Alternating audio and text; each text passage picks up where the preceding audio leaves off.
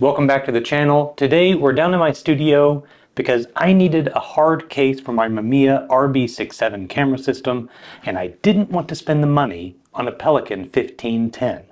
So let's look at this alternative.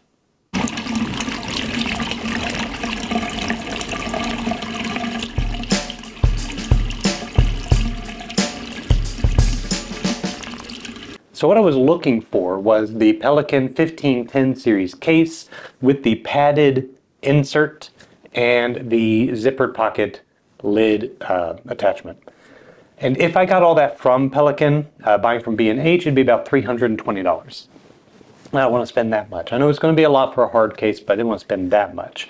So what I have is the Apache 5800, which is from Harbor Freight Tools, which is, for me, literally just down the street. And I wanted to see if it was any good and how it would fit with the Pelican accessory. So they market it as an alternative to the 1510. And I gotta say, looking at this, I looked at the Pelican case at my local camera store, and looking at this, they are identical, with the exception of the handles. The handles on these, let me just get this up in front of the camera for you. Handles on these are not quite as beefy, but other than that, it is exactly the same. Price, $99.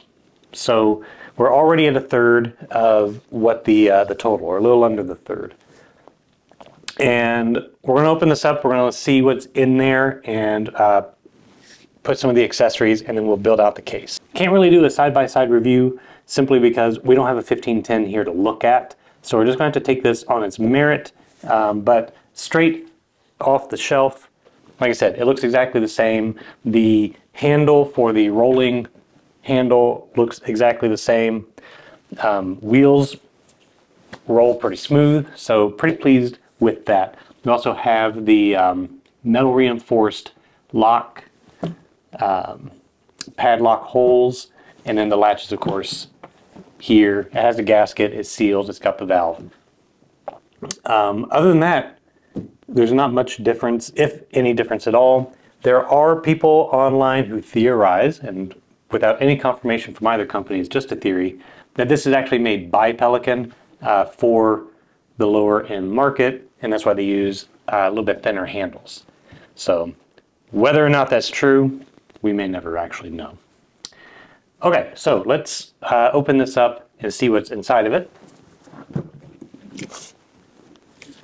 All right, so we've got our eggshell crate sort of lid. This comes off. This comes right out. And we already have the mounting points pre-drilled and everything for the lid organizer that we're going to put in. And then we have pluck foam. This comes standard in the 510. It comes standard in this. And it just comes right out. And we're going to take that out for the inside. Yeah, looks pretty good. So let's go ahead and do the lid divider. Since we've got this up right here, let's do that. And the divider that I got is actually the Pelican brand. Show that to you. And that's because looking online, this was actually the least expensive option for all of them. There are knockoff brands that cost a lot more.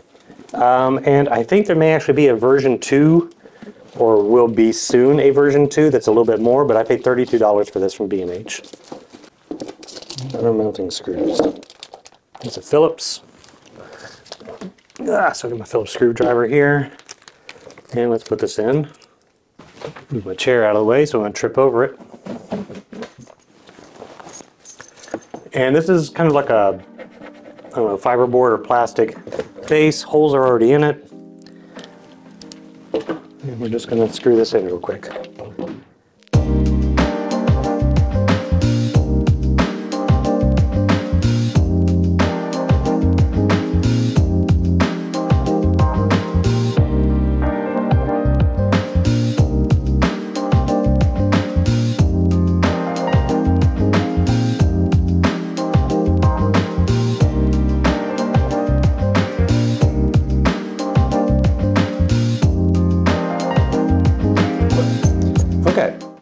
the next piece we're going to put in is the divider. And what I got was a mode limited, again from B&H. And it's pretty much exactly like the Pelican insert. And of course, I've already kind of put it together, but I haven't done any of this part here. And it's pretty good padding. And it's at least 1/2 inch, maybe a little bit more. Fits in really, really well. Fits in nice and smooth. You can see it closes just fine. It's not the yellow of the Pelican, but it was $60 instead of $100. So between the hard case, the insert, and this, I paid $200 instead of $320. So pretty good deal in terms of price. It's 2/3 the price, a little less than 2/3 the price, but I think the case is just as good. All right, so we're going to take all this stuff out and we're going to kind of make my system. Let me go get the camera. Okay.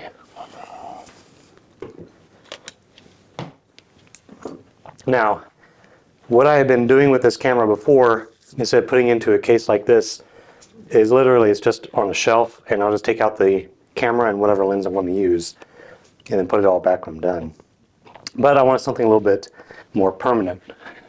I'm going to start with this. We're just going to find a home for the cable.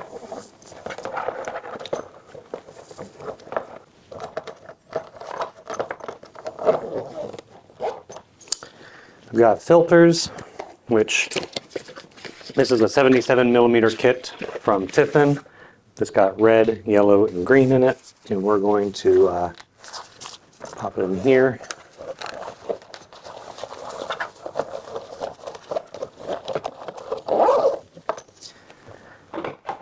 Got some extra caps.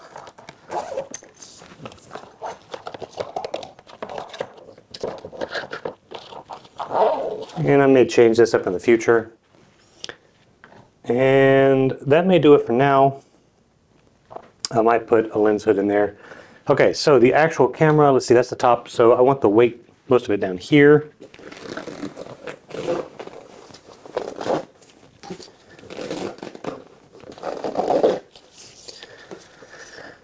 Let's see. I think how we're going to start this.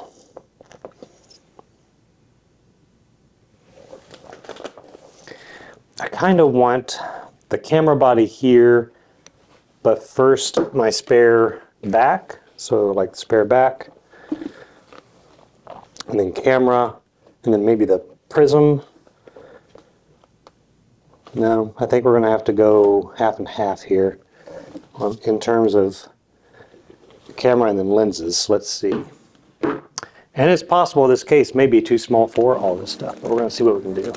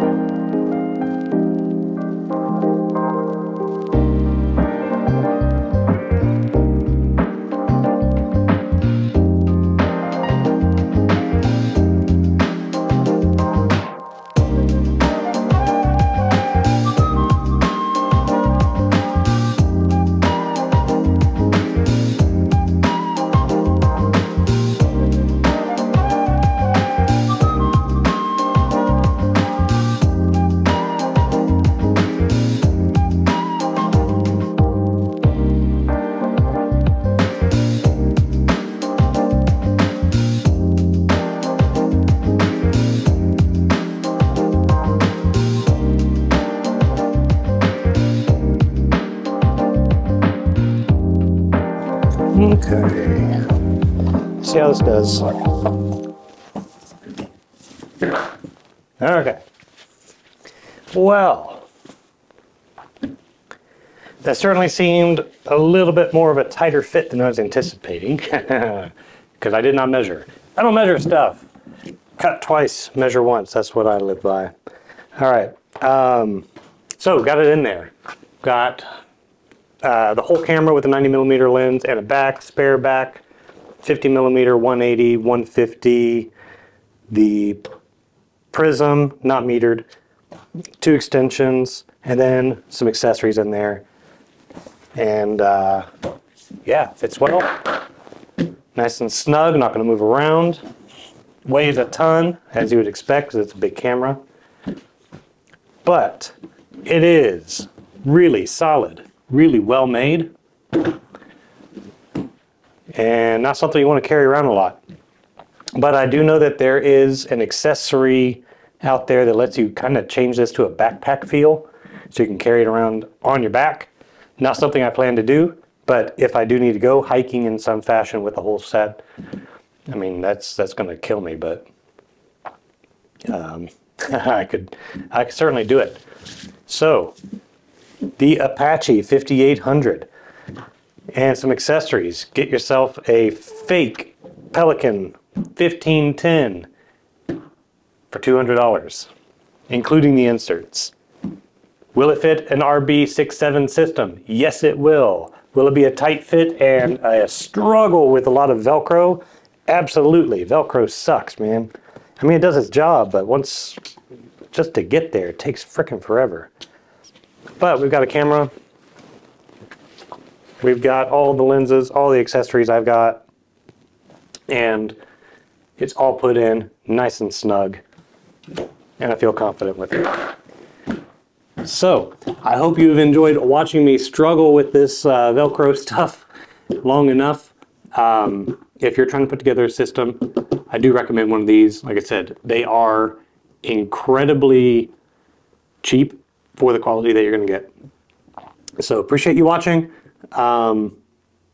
Get out there, make some photographs, carry your equipment to keep it safe. I don't anticipate taking this out much, but I guess I can now. But this is a good case to have like in the back of your car. It's going to fit in the trunk really, really well. So thanks again. We'll see you next time.